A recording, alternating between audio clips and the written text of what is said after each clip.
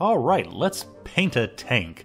It's been quite a while since I painted any armor, and so we're going to be doing that today with Warlord Games Russian T-70 tank. I've only bought one Warlord tank previously, and I was not too impressed with the quality of it, but this little guy is actually very nice, very sharp detail, and very little cleanup work.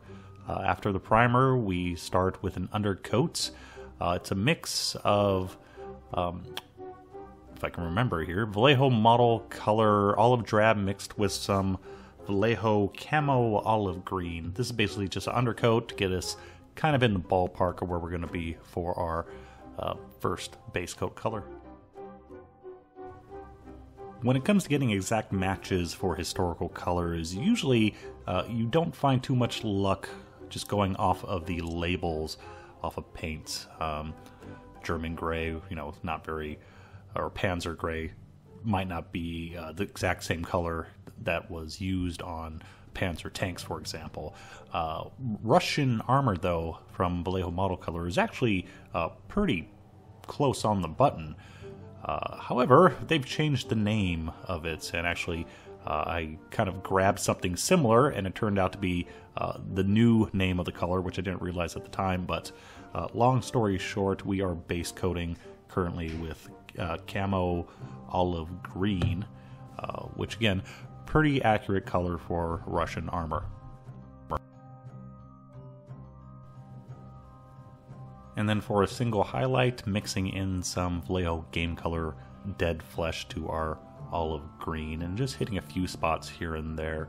I'm going to be relying mainly on the weathering to get all of our contrast, so I'm not going overboard with the highlighting here.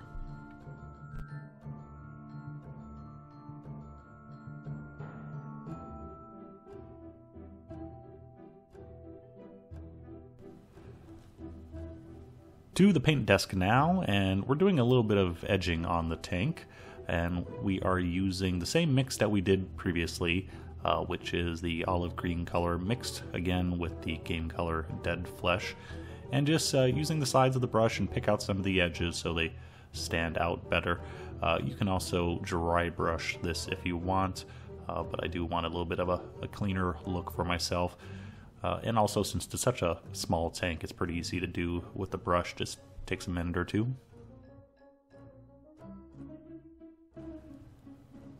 Next, the fun part of painting tanks, the road wheels, the rubber portion of the road wheels to be exact. Always so much fun. For this, I'm using Panzer Ace's Dark Rubber, which I know the Panzer Ace's colors are not available everywhere, but you can do make up a similar color, just mix some browns with like a dark gray, I'd say like German gray mixed with a little bit of even khaki probably would work, but basically just try to get a worn, well-weathered rubber color. We don't want to go with just straight black for this.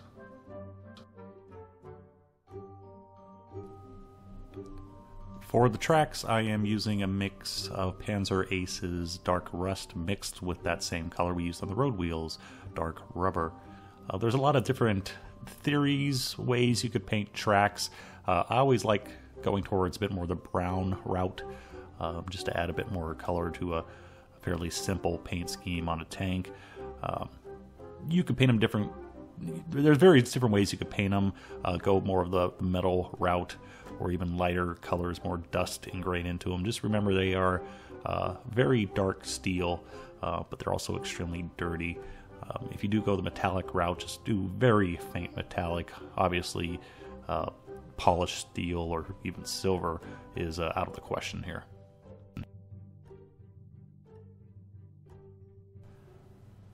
On to the weathering stage, starting off with the chips. And for that, I'm using Vallejo Model Color Camo Black Brown. And to simulate the chips, I'm just using a bit pulled off of a sanding pad. Basically, it's kind of like a Scotch-Brite pad. Just ripped off a chunk, a pair of tweezers, and just carefully stippling the color onto the tank. Trying not to overdo it. A lot of people have the impression that tanks are basically rust buckets, but however, they were actually fairly well taken care of. They got dinged up in bashed around pretty well, but also tanks on the field were routinely painted because rust, leads to wear and tear on the tank, and you don't want your tank falling apart from rust. So you can go a bit extreme on the rust, if you want, but having a pretty clean tank is not that unusual. Next, to show some more shallow chipping, going back to our previous mixture of Dead Flesh and Olive Green, this time a little bit more heavily on the Dead Flesh, but repeating the process as we did before, a little Scotch-Brite pad and just stippling it over the tank to simulate, lighter scratches on the tank here and there. It's basically the same process that we did with the rust chips before.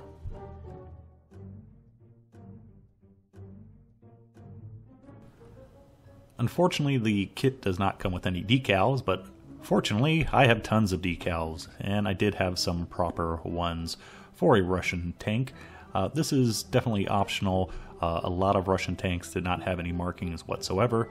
However, I wanted to add a little bit of color to the tank. So, standard decal process.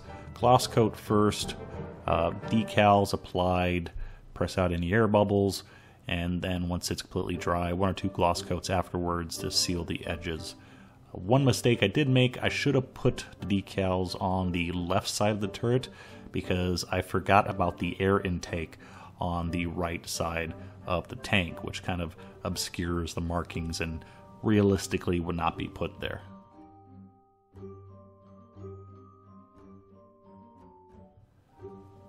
Once the decals are set, I gave the entire tank a nice coat with an acrylic gloss, let that dry, and now we can really start adding more weathering techniques to it. For starters, we are using AK Interactive's Dark Brown Wash, and this is mainly going in any recesses, panel line areas, and especially along the road wheels and the tracks as well.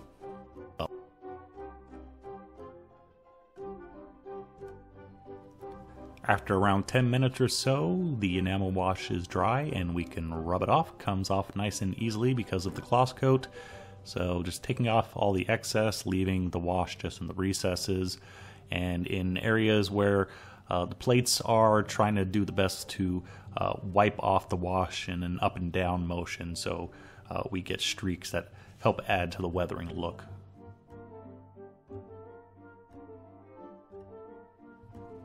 We got our dark wash on now, which helps to represent shadow and recess and all that. Now we need to add a bit more enamel washes to more represent just plain old dirt.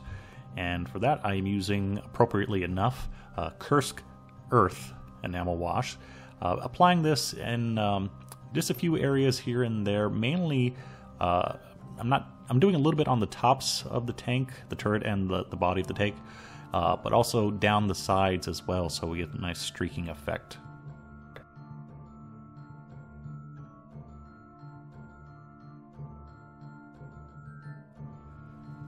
And like before, removing the excess with a Q-tip. However, we're doing with a lighter touch this time, removing less of the wash.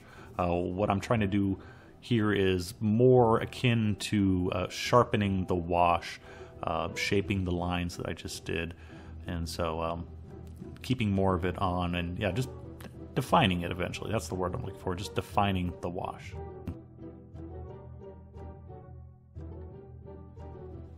I recently picked up some new Vallejo environmental paints and decided to give them a try here.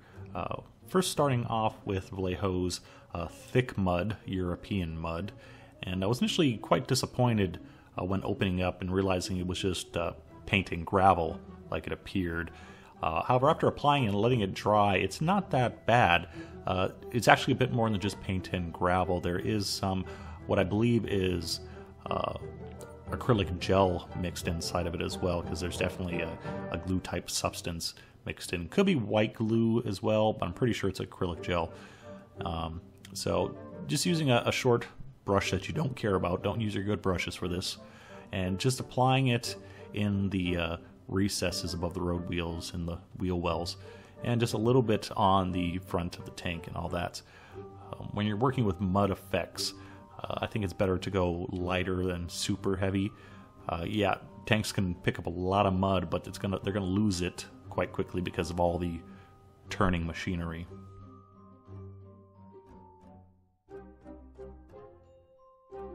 Since the thick mud worked so well, I decided to try their splash mud. This stuff, not so great. Again, it is paint mixed with some sort of medium. I'm not sure exactly what, but my thinking is splash mud should be very thin, so you can do splashes, which A, would be lighter in color than thick mud, which this is not. They're both European, and the splash mud is darker. And B, it's gel and transparent, so when you apply it, it's actually barely visible at all. And just the way I'm thinking, splash mud should not be like that. Splash mud should be more opaque, not transparent. And actually, after it dried, it was virtually invisible. So, not caring for the splash mud, Vallejo.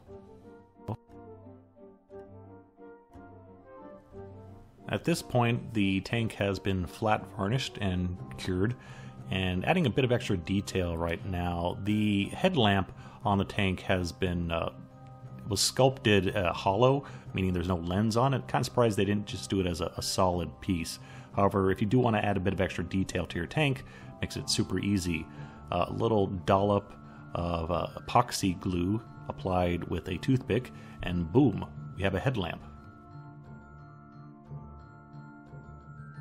And finally, my favorite step, the rub and buff with graphite powder. Oh, I always do this way too much.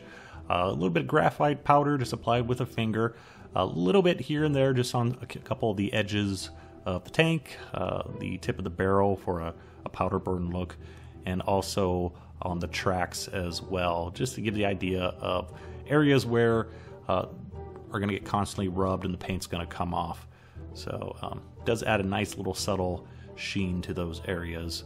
And again, it's really easy to overdo it, but I don't know why. I really just like the look of it.